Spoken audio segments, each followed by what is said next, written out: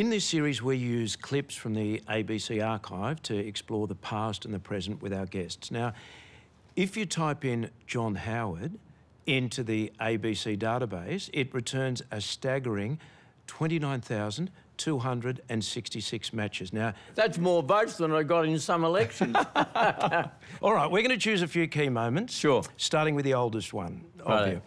1966, when you were working for the re-election of New South Wales MP, Tom Hughes.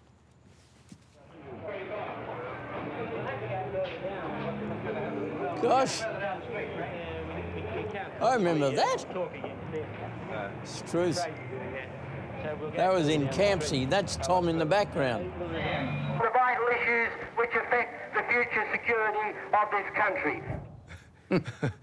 Now, before 24-hour media, political campaigning, as we just saw, it was sort of street by street.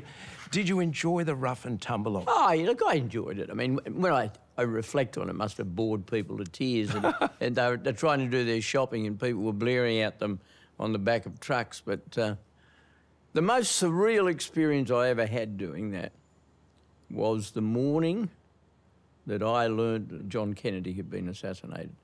That was a week before the 1963 election, and I was out campaigning. And in Australia, it was the 23rd of November, 1963, and my brother Bob rang me in just about 8:30 in the morning. He just said, Kennedy's been shot dead in Dallas. And like everybody else, I was shocked and went out campaigning, and it was just so unreal, surreal. It is now said. You've genuinely always enjoyed getting out amongst the Australian public.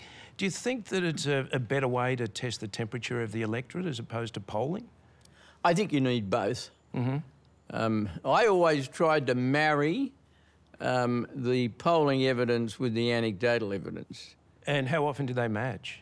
Fairly well, and it's amazing how accurate they are. I remember in the election I lost in 2007.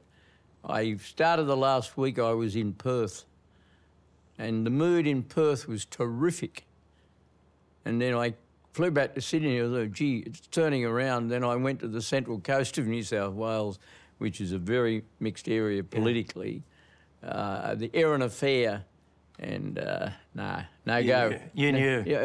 People was sort of, they averted their eyes, morning, Mr. Howard. Right. You could tell it. And that was a faithful reflection, because in Western Australia in 2007, there was a swing in our direction, yet the rest of the country went heavily in favour of the Labor Party.